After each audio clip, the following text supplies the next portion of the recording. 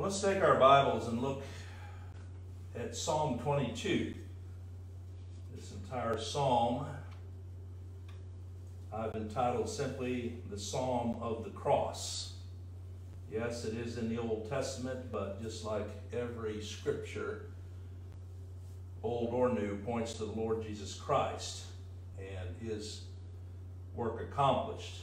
And that's where we find here this particular psalm. We'll begin to work down through it and see how far the Lord directs for us to get today, and what we don't finish today, the Lord willing, we'll do next time.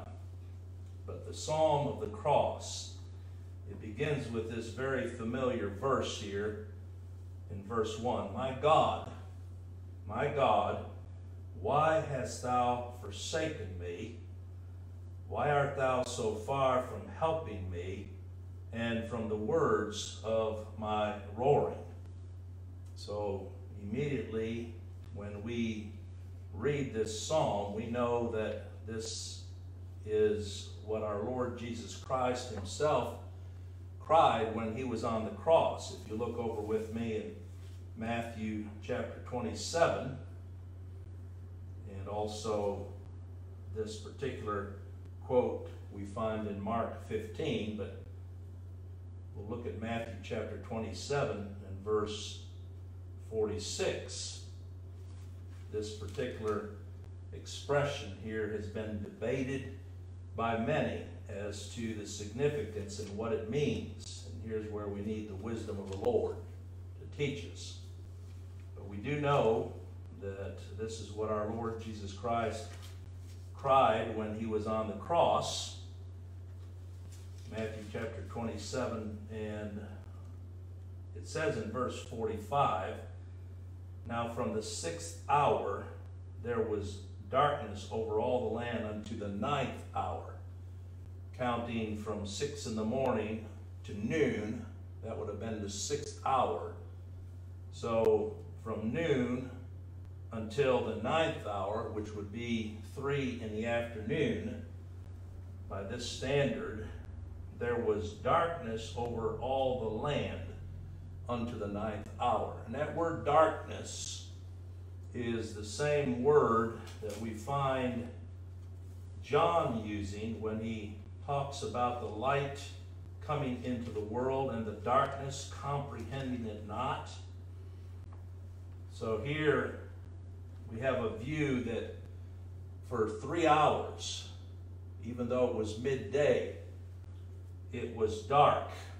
And this fits what the Lord Jesus Christ came to accomplish in his death.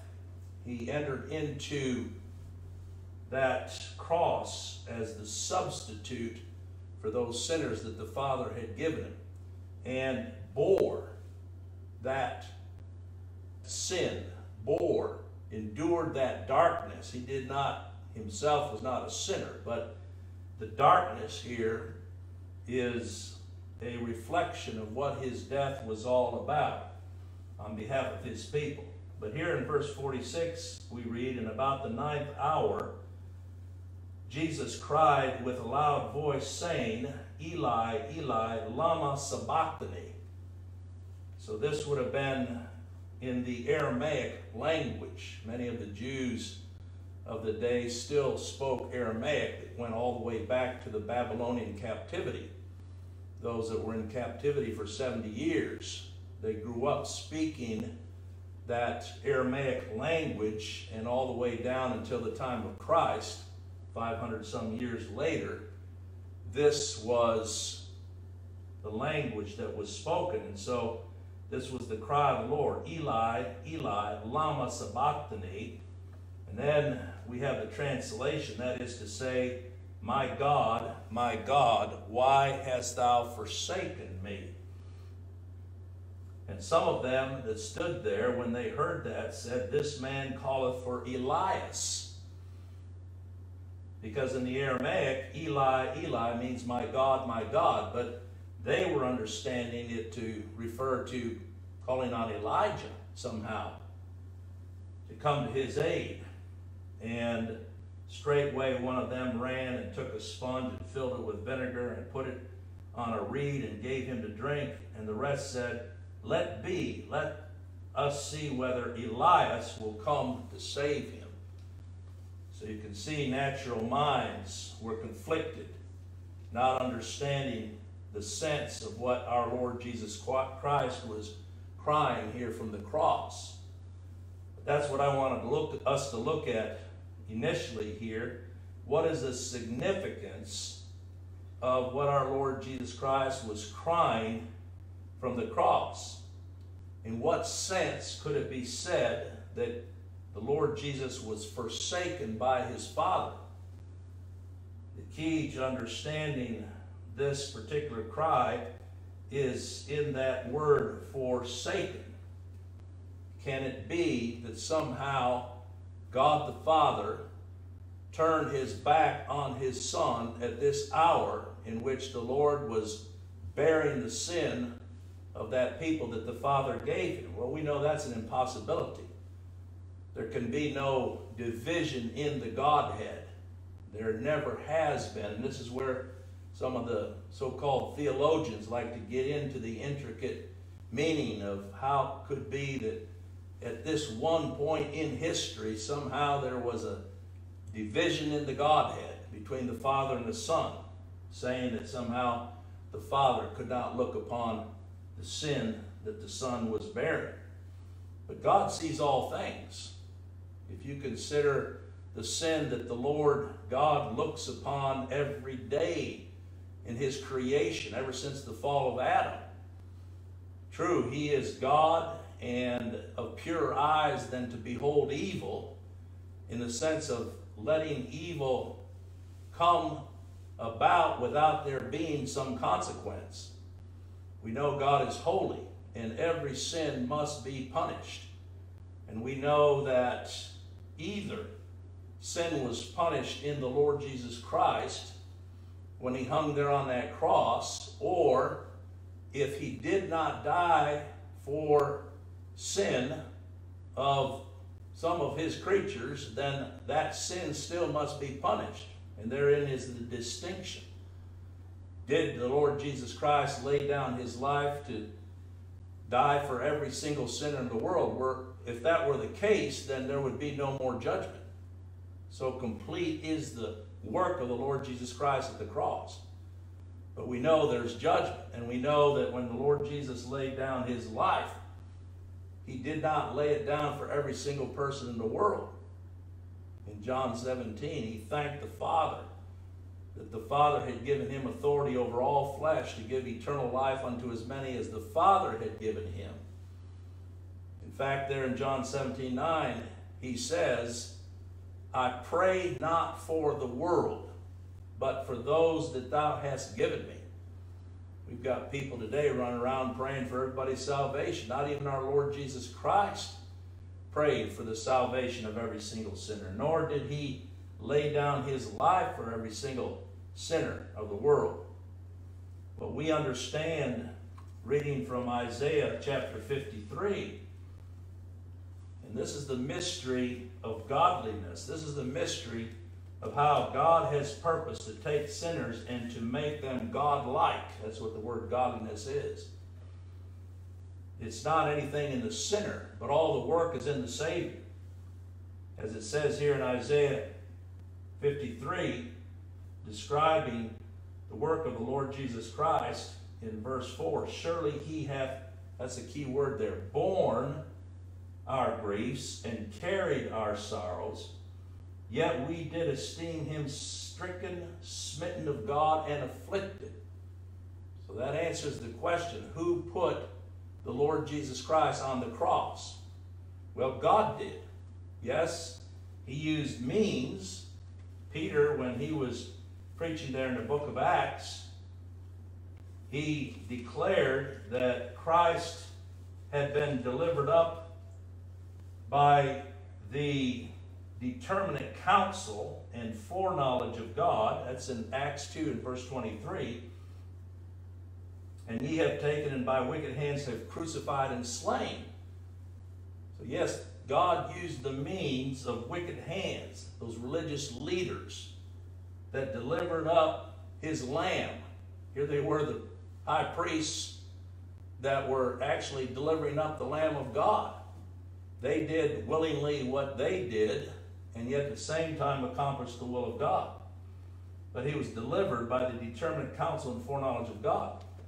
And what Isaiah declares there is that when he was on that cross, he was bearing the sin as one being punished by God, stricken by him and afflicted.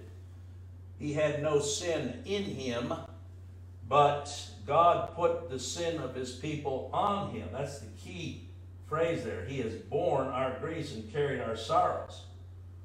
And he was wounded, verse 5 of Isaiah 53, for our transgressions. He was bruised for our iniquities, and the chastisement of our peace. In other words, that chastisement, in order for God to reconcile those sinners to himself, it says, was upon him. And with his stripes we are healed. With his blood shed unto death, we are healed. And so this is what's taking place here in Psalm 22. It's a prophecy. It's prophetic. It's written by David. But the true author is the Spirit of God.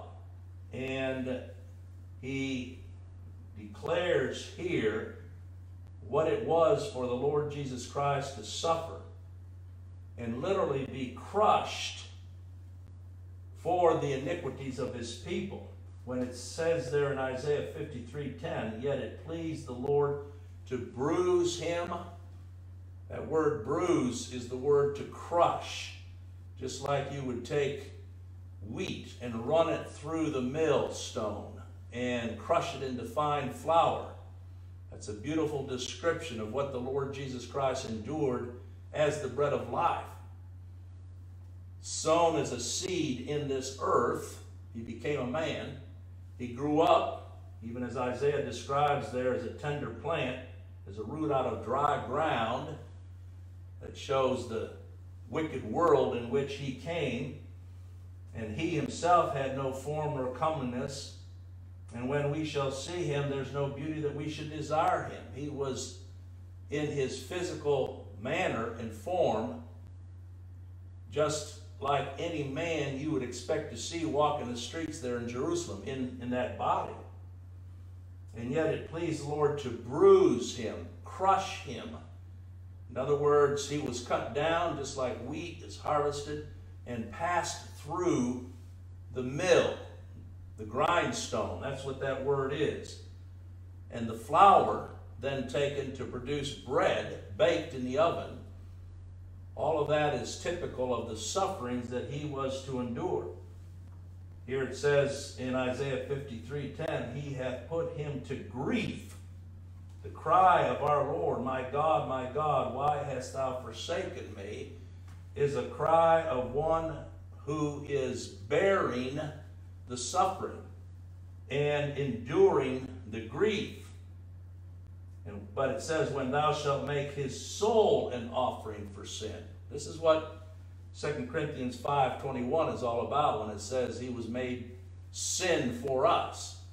That's a word that in its deep meaning means he was made a sin offering. He did not become a sinner. There's no way that he could ever have become a sinner and God have accepted his sacrifice, but he was made his soul. This wasn't just physical suffering. Hollywood likes to represent his physical suffering, but here it's the suffering of his soul for sin. And it says, he shall see his seed. That is, God the Father would see his seed. Who's the seed? That's Christ. And he would prolong his days, the days of this seed. How did he do that? In raising him from the grave and causing him to ascend on high where he ever lives to intercede for those that the Father gave him. But it says, the pleasure of the Lord shall prosper in his hand. That's how we know that everyone for whom Christ died, the Lord is going to have. They've been redeemed, they've been justified, they've been sanctified, and yes, even glorified. You realize when Christ was raised from the grave, it describes that as being his glorification, ascending into glory. Well, he didn't ascend alone as the high priest with the names of the people on his breastplate. He ascended into heaven, and Paul describes there in Ephesians chapter 2 that everyone for whom he paid the debt rose together with him and is seated right now in the heavenlies. And so here we see what it took for the Lord Jesus Christ on the cross to be the Redeemer and for God to justify once for all those sinners that he gave him from all eternity. This is the work that was accomplished there. Over in Galatians chapter 3 and verse 13, Paul describes this to the Galatians because they had begun dabbling with a mixed message. Here Paul went preaching Christ for them, and now behind him came these Judaizers that tried to mix the work of Christ with the works of the law.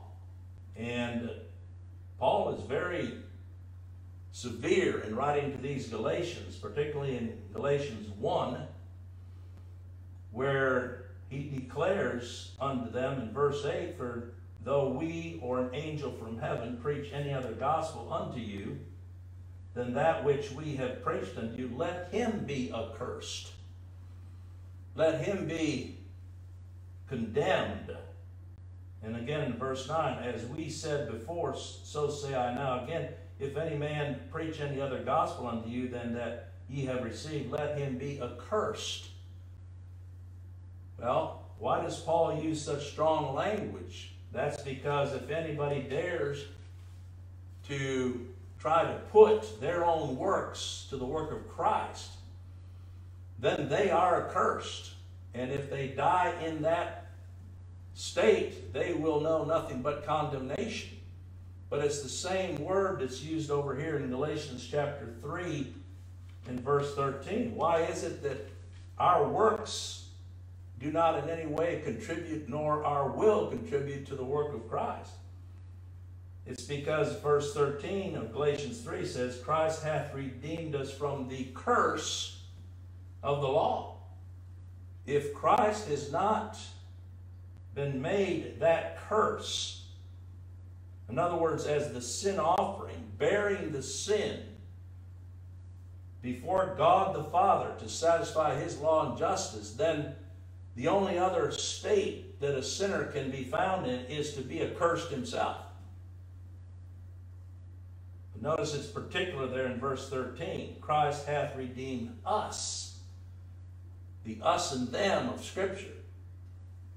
Here it's referring particularly to those that God the Father gave to his Son, for whom he came, and by his death he bore the curse of the law. What's the curse of the law? It's death. The wages of sin is death. But it says, being made a curse for us. Again, it doesn't mean that he was made sinful. The law was very clear that every lamb that was offered had to be a lamb without spot and without blemish. So, for him to be made a curse means that the very condemnation of the law, and yes, this is even for the elect, until Christ died, they were under the condemnation of the law. God was forbearing with those in the Old Testament until Christ came and put away their sin. But still it required that Christ should bear that sin. The blood of bulls and goats couldn't redeem or justify. And again, as it is written, verse 13. See, all this is according to Scripture. Cursed is everyone that hangeth on a tree. And so in these awful moments that we're reading about here, yes, it was a suffering, and yes, it was a cry of our Lord Jesus Christ unto his Father. He cried this, that we might never have to know what it is to suffer the curse of the law and our own sin, because Christ so completely bore the curse of that sin and the curse of the law that when he had finished, and that's what we find in reading the Gospels, after he had cried, what we read here in Psalm 22:1, my God, why hast thou forsaken me? That his very last cry, and it wasn't a whimper, it was a cry of victory, it is finished. And then it says he bowed his head. When it says he bowed his head, he pillowed his head. And he commended his soul, his spirit unto his Father. None of us could even enter into, we don't even know the weight of our own sin. Were that to be a condition for our salvation, that we would somehow feel the weight of our own sin, God would have to cast us into hell. Such sinners we are. The heart is deceitful above all things and desperately wicked. Who can know it? But our Lord Jesus Christ knew what it was to bear that sin and suffer unto death and endure the cross in order that such wretches as we are might be saved from eternal condemnation. But in these awful moments, let me come back here now to this cry. What is the significance of this cry? Well, first of all, is understanding the word why. My God, Psalm 22:1, why hast thou forsaken me? That word translated here, why, can also be translated wherefore. So it's not a complaint on the part of our Lord on the cross questioning what his Father was doing unto him. He acknowledged that he was there because of the glory of his Father. But this was more so for those of us now, as we consider those awful moments and what the Lord Jesus would have endured from the cross. And so read this word why from the sense of wherefore. In other words, my God, here is why. There was no punctuation mark in the original Hebrew. No question marks or commas. And so, really, this is more of a statement that our Lord Jesus Christ was making rather than questioning. Wherefore hast thou forsaken me? And the word forsaken there is in the sense of abandoning or leaving someone in a particular state without delivering them. Why was it that the Father took the Son to the cross and left him there, and that he did not come off the cross, even though those around him mocked him and said, well, he saved others, let him save himself? If Christ had come down from that cross, then salvation would not have been accomplished, because it was necessary that he be delivered up and that he shed his blood, not just shed his blood, but shed his blood unto death. See, people talk about even one drop of blood being salvation. The literal blood of Christ saved no one. I know that's a shock for some to hear, but there were those Roman soldiers who pierced his side and would have taken and wiped that blood off their spear. Touching that blood did not bring salvation. People get really mystical and superstitious about these things. Even today, where there are certain relics around the world where they say there's pieces of the wood of the steps where Christ would have gone up to judgment, or pieces of the wood of the cross, they say, that have samples of his blood on that. And these samples, these relics, are being worshipped as if somehow that blood has salvation in it. No. The salvation is in the death of the Lord Jesus Christ. Yes, the blood had to be shed, but it was the shedding of blood unto death. And why is it that God the Father delivered up his Son unto death? That's the statement being made here. If we wonder, wherefore hast thou forsaken me? Wherefore hast thou left me in this state?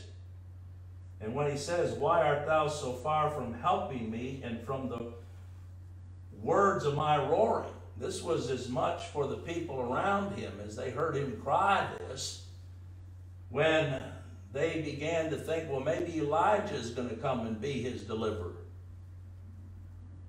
But again, the cause for God, the word forsaking there, is not turning his back on his Son.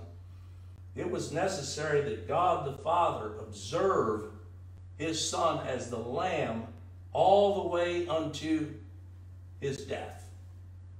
Just like the lambs of the Old Testament had to be observed all the way up to their slaying, that they be without spot and without blemish. And so here we have God the Father with his eye on his Son, and yet not removing him from the cross. That's the sense of the word forsaking. And that his roaring here is like as a lion. When you see that word roaring, he's the Lion of Judah. He came to conquer sin and death. And this is what he was doing in his roaring. This is not a complaint on the part of the Father, but when you see that word roaring, that means that as a lion goes forth to conquer, so the Lord Jesus Christ here is conquering. And for this reason, he was numbered with the transgressors. There were two thieves on either side of him, which represents every sinner. When you stop and think about it, there were 3 crosses there that day. On the one, there was the thief that continued to mock the Lord Jesus Christ, and his heart was never changed. He had sin in him and sin on him, and therefore died justly for his sin. On the other hand, you've got a thief that was every bit as guilty, and yet at a particular point, when the Spirit of God opened his eyes to see who this man was in the middle, none other than the King of Kings and Lord of Lords, that he even turned to the other thief and said, we do not well. This man has done nothing. He saw the perfection of the Lord Jesus Christ. And then when he turned to the Lord Jesus Christ and said, remember me when you come in your kingdom. That's an amazing thing. Here was a dying man, and yet he said, when you come in your kingdom. There was a sinner who had sin in him, but no sin on him. See, there's the difference. This other one had sin in him and sin on him, and therefore he died under that condemnation. This one that the Lord was pleased to show grace and mercy to, even from the cross, yes, was a sinner. He had sin in him, but no sin on him. Why was there no sin on him? It's because the Lord Jesus Christ was bearing that sin. And here he is roaring like a lion, conquering that sin on behalf of such a sinner. You say, well, what about Christ himself? Well, here's the beauty of the Lord Jesus Christ. He had no sin in him. He was perfect, sinless, Lamb of God, no sin in him, and yet he had sin on him by imputation and by substitution. Yet he was numbered, it says, among or with the transgressors. He was not numbered as a transgressor. No way he could have been, but he was numbered with the transgressors, with those that the Father had given him to save, and therefore he bore their sins in his own body. He endured that death and judgment and hell and everything that separated the sinner from God. At this time now, he was bearing that sin. And so, in verse 2, as we continue in Psalm 22, and as I said, we'll go as far as we can today and then pick up with this next time. This is too important just to rush through. But verse 2 of Psalm 22, he cries again, O my God, I cry in the daytime, but thou hearest not, and in the night season, and am not silent. Some would look at that again and say, well, if he's crying and he's praying and the Lord's not answering, then how could it be that he could accomplish the will of God? This is describing his life and his death when he cried in the daytime. That would have been during his life. You think about all the times that our Lord Jesus Christ set himself apart to pray. Some people question that and say, well, if he was the Son of God and he knew all things, why pray? Such was the communion that there was between he and the Father. So that's what he's describing here, remembering all the way up to the cross. I cry in the daytime, but thou hearest not. When it says thou hearest not, it means that now his particular prayer would not be that somehow the Father would deliver him from that cross. Here again, we see that when it says here, and in the night season, that's what this was for the Lord Jesus Christ. This was the night season. This was the time when God the Father, the hands of sinners who sought to kill him in some other way. But here now, when he says, thou hearest not, it means that at this particular time, it would be as if God would not hear his prayer. But then again, the Lord never asked anything but what God's will be done. So this is the mystery that the Lord Jesus Christ in his prayers, it was as if heaven was shut up to him that he should suffer and die, but that God's ears then would be open to his elect when they cry unto him. Why is it that God hears our prayers? It's because the Lord Jesus Christ himself endured this suffering on behalf of his elect. And so complete was that work that now, when we are instructed according to the Scriptures to enter into his presence, come boldly before the throne of grace to find grace to help in time of need, as it says there in Hebrews 4, it's all because of what the Lord Jesus Christ himself would have endured.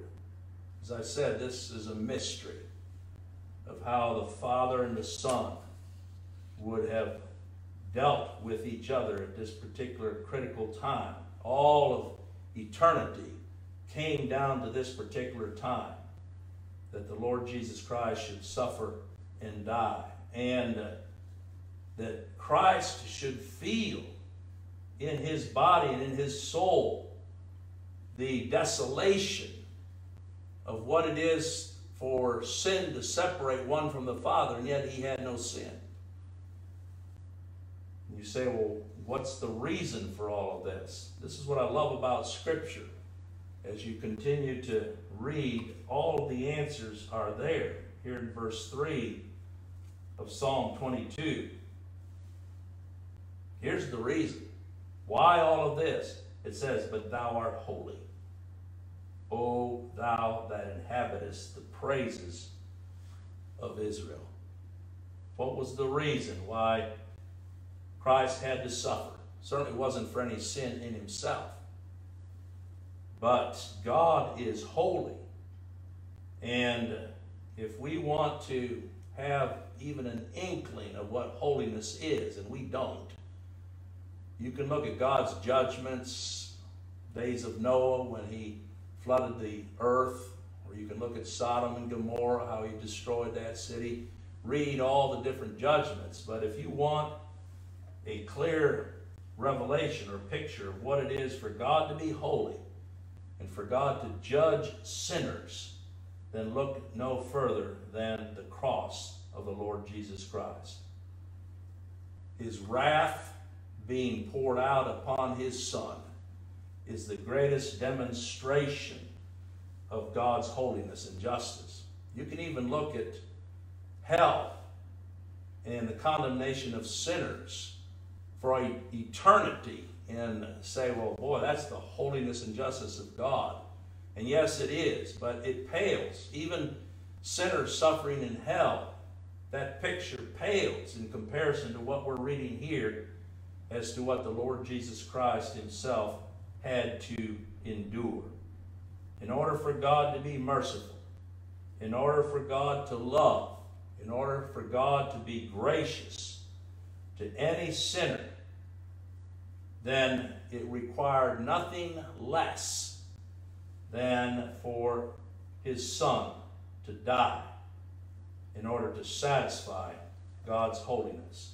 And that's seen here in, again, this question, wherefore? To what purpose has God forsaken or left his Son to die on that cross? It's for no other purpose than that God must be just and holy, even in the expression of his love. You've heard me say it many times that if you take the attributes of God and liken it to a wheel with a hub, where our generation has gone wrong is that they want to make the love of God to be the principal attribute. And so if you look at the spokes of the wheel that go out from love, yes, it can explain his mercy, it can explain his grace, it can explain his long suffering, all attributes of God. But now when you come to his wrath, how can you explain God's wrath in light of his love or his justice? You see, that's where the wheel begins to wobble as men have put it together. But do this, take love out and put in there holiness. God is holy. And now it all fits with regard to his love and mercy and grace. It's a holy love, mercy, and grace. He doesn't just generally love sinners. No, his holiness had to be satisfied. And his wrath, it's a holy wrath, a holy justice that required nothing less than the death of the Lord Jesus Christ. And because Lord Jesus so fully satisfied God's law and justice, there remained nothing but righteousness to impute to the account of those sinners for whom he died. When you want to know, well, when were God's elect justified? Some want to put it in eternity. They want to say, well, as soon as God thought it, then they were justified. But when you read the scriptures, yes, in God's purpose, they were to be justified. God's holy and just, but he gave sinners to his Son in eternity, that his Son should come and pay their sin debt. And until he did, all those living under the law in the Old Testament, it was under God's forbearance. He was forbearing with them, God passing over their sin until Christ should come and pay their sin debt. And so in one time, in one place, in one sacrifice, in one person, God once for all justified his people. That's the message of the cross. That's the message of the gospel. Some want to put it at faith. They say, well, it's when you believe that God justifies you. No, faith is the evidence. Faith is the fruit of the work of the Lord Jesus Christ that he accomplished at the cross. It's by faith, the Spirit giving that faith, revealing Christ, that the sinner sees that when Christ died, that's where the sin debt was paid. That's where sin was put away. And that's where righteousness was imputed, there at the cross. So we dare not get that wrong. Well, two more verses we'll look at here, and then pick up with verse 6 next time. But it says here in verses 4 and 5, our fathers trusted in thee, They trusted, and thou didst deliver them. They cried unto thee, and were delivered. They trusted in thee, and were not confounded. What is the Lord pleading here in this statement concerning the fathers? Well, he's looking to God in his faithfulness of how he had dealt with his people in times past. 3 times it says here they trusted, and in that trusting were not put to shame. So you can see here how the thoughts of our Lord would have been, even as God was faithful to those that were his in the Old Testament, leading up to the cross, and that God delivered them, first of all, gave them the trust to believe on him, and then delivered them. If he did that with sinners to whom he would show mercy, is it not even more so true that he would so deal with his son who was without sin? They trusted thee. They trusted in thee. And here our Lord, when he describes, he says, our fathers in the plural. It shows his oneness even with these of the Old Testament. It's not talking about all the children of Israel there. When he says our fathers, it's talking about Moses. It's talking about David. It's talking about these that were of God's elect, for whom Christ would come and pay the sin debt. But he identifies with them as being one with them, because that's why he died. He didn't die for any sin of his own, but he died on their behalf. And if God was faithful and just to forgive them and hear them, all the while they were awaiting Christ to come, then it should not be surprising then that he would be faithful to his son. Even more so, it's moving in an argument from less to greater here. If our fathers trusted in thee, and they did trust, and thou deliverest them, why should we think it anything more amazing that he should deliver his son? And here the expression and sense is that Christ put his trust. See, we're unbelievers. So for Christ to be the substitute, even as these in type and picture trusted in thee, and the Father delivered them when they cried unto him and were delivered, that the Lord Jesus Christ, in trusting his Father as the substitute, that his people then should be delivered. What a beautiful song. And I pray that the Lord will bless what we've heard and give us eyes to behold the wonders and the beauty of our Lord Jesus Christ as the suffering Savior, but the victorious Savior, that through this God would be pleased to save such wretches as we are. Amen.